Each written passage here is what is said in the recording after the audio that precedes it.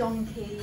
So it's obviously a piece of music that very clearly represents all these animals. And then you have this movement called the pianists, and I'd love to have met the piano players that he worked with. I think they must have been a lot of fun judging by that movement.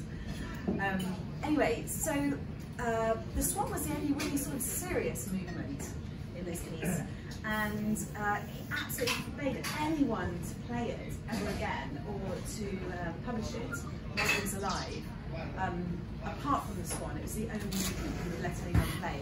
And then in his will, he finally relented and said, okay, now you can publish it, now you can perform it.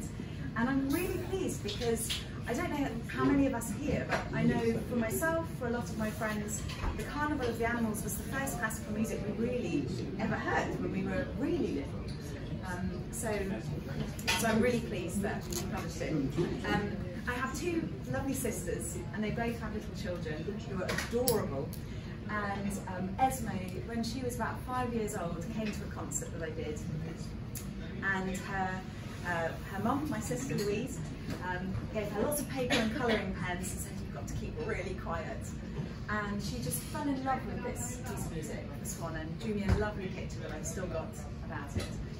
And I described it to the audience. The melody is rather beautiful. It's actually in the shape of the swan, so you have the head and the neck, and then you have the back, and then the tail feathers just gently going up at the end. So I have to be the elegant top half of the swan, just floating, gliding along the water. And the piano player, if you could see his fingers, you could watch, and you see that he's like the feet paddling madly. He's doing all the hard work underneath. So this is the Swan by Camille Saint-Saëns.